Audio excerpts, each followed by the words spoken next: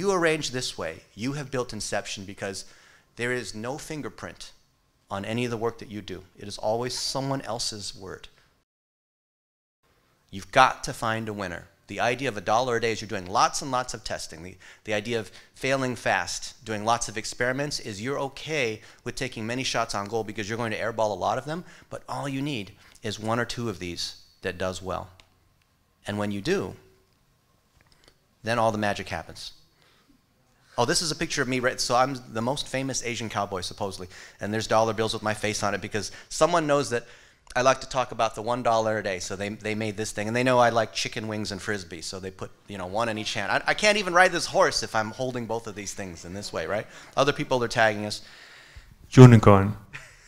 Oh, that's... It was a unicorn. Larry Kim. Yeah, that's a unicorn. Yeah, sorry. That means like I don't exist either if it doesn't exist. So you're always sharing other people's content, not your own content. Very rarely do you ever actually say anything. So here, Logan posted this a little bit earlier. How do you compete on Facebook with only $1 a day? Here's what's going on with Isaac and how he got famous. We'll talk about that in just a second, right? You're always sharing other people because you want to make them look good, because then they will reciprocate and they will make you look good. Have you mapped out your network of the people that believe in you the most? Of the customers that just no matter what, they'll say, oh yes, these guys are amazing, right? I hang out with Peter and we like to eat bitter balls together. You know, what is it that you like to do? Who is it that you have on your side so that you are maintaining these kinds of relationships? That's the key of what you have to do. And when you create lots and lots of these 1-minute videos with these other people, they're not going to say no. Look, I just have 5 questions, 5 minutes, we'll arrange this in advance. Keep all this stuff inside YouTube, then we upload it to Facebook, we boost it for $1 a day off of these public figure pages. Then you have all the magic that happens because now you have control over a whole community of sites. So Logan has a public figure page. Here, he spoke at Social Media Marketing World. Yeah, you guys know that? If you're in social media, this is the conference you're supposed to speak at. This is the one, right? And of course, he posts summaries of what he has learned and, you know, interesting things. Here he is, you know, sport. He's a big fan of football. So here he is with the Oakland Raiders. American football. Oh, yeah. We also have other football teams, both kinds of football. We also like the Golden State Warriors, yeah? So here I am with the Golden State Warriors. So you're sharing these things without making it sound like you're bragging, right? That's the key. It's a fine line. Be careful, you know, have to be careful about that. And when you have these videos and articles that you boost from your public figure page or other public figure pages that you manage, then it's easy to build a community across. This is the key slide, by the way. Pay attention. You have to build this whole community. You see this outside ring of all these people's faces? These are all people that have agreed to be part of, they believe in something. We've incepted them because we're building their brand, and we build their brand, they build our brand. So for example, job creation for young adults. These people are talking about that. They're authoritative, right? And that goes into these different topics. The topics then go into our platform, which is what we sell. The why is the most outside layer. These are the stories that resonate. This is why marketers suck so bad, because they don't know how to tell the stories from their users, from their community. When you have these stories that go into topics, which is the how. How do you do something? What are the problems? Think about the product or service that you sell. What is the problem that you are solving? And can you break that down into the particular issues so then they want your product? Don't ever talk about your product first. Autopilot's fantastic. I can drag and drop and all of this, all these sorts of things. But HubSpot and Infusionsoft have a drag and drop builder too for campaigns. And I could argue that certain things are better than another. You don't want to go into that. You want to tell the stories of how these other people are successful and how they overcame and the particular issues that they solved. And oh, they happen to be using Autopilot because you have 1-minute videos on the outside from other people's sites that you're boosting that eventually come to your site, that come to a lead magnet, that go to, you know, maybe it's a conference. There's many ways to bring people from the outside all the way into the center of this. So when you map this for yourself, this is the power of your content library. Your content library is not sequentially what you're doing in May, June, July, August. Oh, I need 5 blog posts per week, or say, I need 10 tweets per day. That's just a waste of time. that is quantity instead of quality. When you arrange this way, you have built inception because there is no fingerprint on any of the work that you do. It is always someone else's word, what someone else has to say. And we have so many of these. I'll give you one more and then Logan will share some things.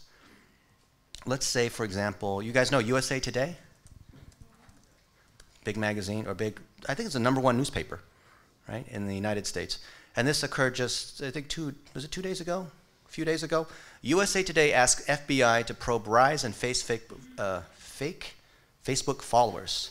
And the reporter reached out to us and said, hey, how does this work? And so I go on and on and on and on about how does this work, right? That creates authority.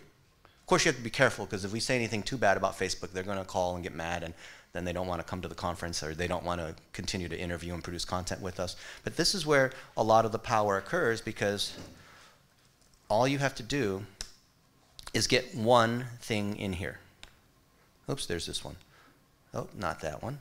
The Facebook seeks more paid ads. This was 5 years ago. It's still producing power. Advertisers' free ride may end on Facebook, right? So when a reporter from the New York Times or the Wall Street Journal or whatever magazine, TV, newspaper, radio sees this on the Wall Street Journal, on Forbes, on all these other places, on the Infusionsoft blog, they see it, here on Facebook, they are like us. They are rationally ignorant, intellectually lazy. So if someone else has said it, they've already done the homework, it must be good. And all you need is that one seed, and that you can amplify and create lots and lots of variants. It's very, very easy to build a network in a certain area. So when we produce lots of videos with Josh Fechter, and then we bring in these other people, and we have tons and tons of these kinds of videos where we're uplifting other people, their brand becomes your brand. Their list becomes your list. And as a growth hacker, you have to be thinking 5, 6, 7 steps ahead. Facebook is the ultimate vehicle to do this, because that's where the data is, because that's where you're building remarketing audiences. You follow me on this? Okay, so that said, Logan's turn. All right, you care if I take from the computer? You talk, I'll drive. Okay. So we've been talking about inception, doing things a few steps ahead. Some of you might be wondering, well, that's a little bit far for me. What's the actual first step if I don't know where I'm at or which step to take? So the first step you need to take before you start doing all these other things is to use video on Facebook. So let's go to either Isaac or the post I made earlier. I was just browsing earlier. We do Facebook ads. I'm kind of an ad geek, so I like to actually look at ads on Facebook, see what other people are doing. And is anyone in here a big Marvel fan with superheroes? You can see the new Wonder Woman movie is coming out soon. I see a few hands. So I saw a preview for Wonder Woman when I was in an Uber, and I was looking at some of the stats on it rather than actually watching the preview in terms of the video views and stuff. And this huge Hollywood trailer got less views and less engagement than our buddy Isaac. And it's incredible because I know it's a boosted post and it's got a lot of money going against it. We've worked with a mattress company that spent over $25K on Facebook a day, and they were mostly local. And that was mattresses. So I can guarantee you Hollywood, when they're putting out stuff for movies, they're putting a lot of money against it. Isaac puts almost no money against his thing. Isaac made some videos. We told him boost it for $1 a day. He's like, $1 per day. Let me ask my wife if I can spare that budget, So it's not like we boosted our way there with a ton of cash. But the reason his story was able to beat out the Hollywood story and have more engagement, more views, is because of the way and the nature of Facebook. And anybody can have the success. Who in here has seen this video? This is Isaac. He's talking with his son Bodhi about being bullied. Have any of you guys seen this on Facebook? Raise the hands, high in the air. A few? Wow. In the States, everyone. Yeah. Women have seen it. So this is Isaac. He talks about his son getting bullied. We told him to make these 1-minute videos. It's just him on an iPhone. He doesn't have any professional microphone, any professional lighting. And he started getting a ton of pickup on this video. It got shared all over the place. And we can see we did put money against it because Dennis talked briefly about some of the stats, view through rate, average watch time. Those are all Facebook's way of giving you signals. When you post a video, we talk about 6 seconds as the average. If it's higher than that, if it's north of 10 seconds, that's pretty good. North of 15 is really good. That Ty Lopez one was 55 seconds because he talks about whatever his Lamborghini and stuff, and people stick around. But anything even north of 10 is basically Facebook telling you, hey, you have something kind of a winner, maybe put some spend against it. So Isaac knew he had a winner. with his posts. And when you have a winner, what are you going to do? This is where we start talking about inception, thinking a few steps ahead. Now, first, you want to get some engagement on it. So we boosted it to people who are parents or who have children or who care about being bullied, some of these different issues. And after it gets some traction, you really want something to blow up. You really want to get inception. And this is what Dennis was talking about. And the way we do this is by targeting people that work in the media. So you target based off where they work and also their job title. So you can target journalists, producers, broadcasters, anchors, all these different things. So look at all these targets. These are all like one mass media target that we've put together and we use time and time again. So news writer, producer, features, and then it's also people that work at Forbes, NBC, CSN, all these different places, CNN. And when you have something with high engagement and you send out to the media like this, it starts getting picked up. So let's go through some, and you guys can see some of the channels that picked up Isaac's video that he made just in his bathroom using an iPhone. It's just telling a simple story. It's a little 1-minute video. That's so key is the story. It's genuine. If it looks or smells or tastes like an ad, it's not going to perform well. But if it looks organic and real, even if it's not well done, people will respect it more and actually engage with it because people just don't want to engage with ads. He's made all these follow-up posts. The power of Facebook is doing sequencing, where if you have someone who's seen video A, you show them video B and C and D, etc. So Isaac's continuing to make more posts around this topic, which is part of his topic wheel we've been talking about. But we can see Love What Matters, 500,000 views. That's the channel that picked it up. I think China Times, it got picked up internationally in China. They put some Chinese subtitles on it, so I don't know what it's saying, but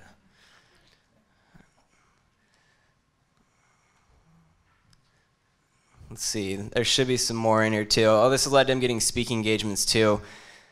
That's another thing with boosting to the media. I mean, any business goal you have, he wants to speak more, he manages personal brands. BuzzFeed, you guys heard of BuzzFeed?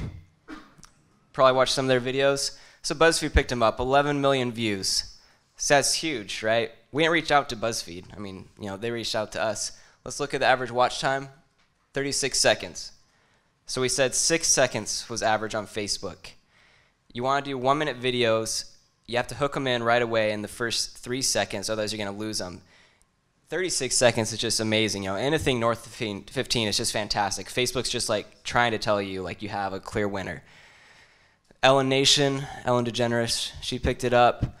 Lad Bible picked it up. So this thing's getting tons and tons of traction. And all this comes from what we've been talking about. The first step you do, moving the pawns is 1-minute video.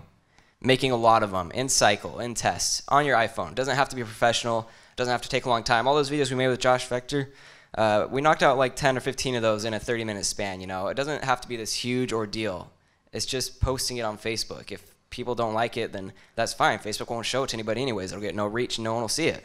So there's no risk. If people do like it, then Facebook will show it to people and it'll be great. So that's the first step.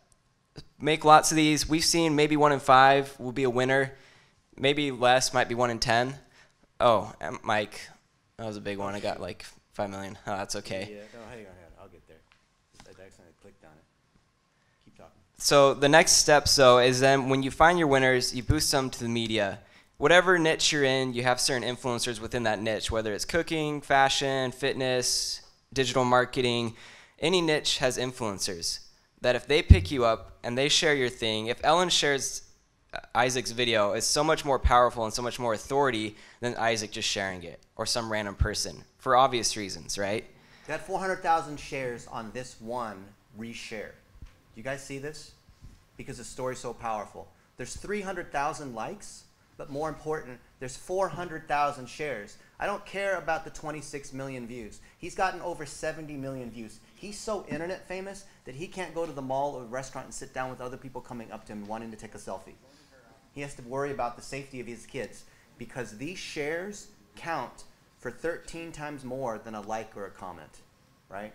Facebook's algorithm is taking this into account. So when you have a video view that is only 6 seconds versus 20 seconds, the algorithm is taking that into account. You've got to be putting content out there that is getting tons of engagement, and not because it's cat photos, not because it's Donald Trump, but because it's so relevant to that particular audience, they can't help but want to engage with that.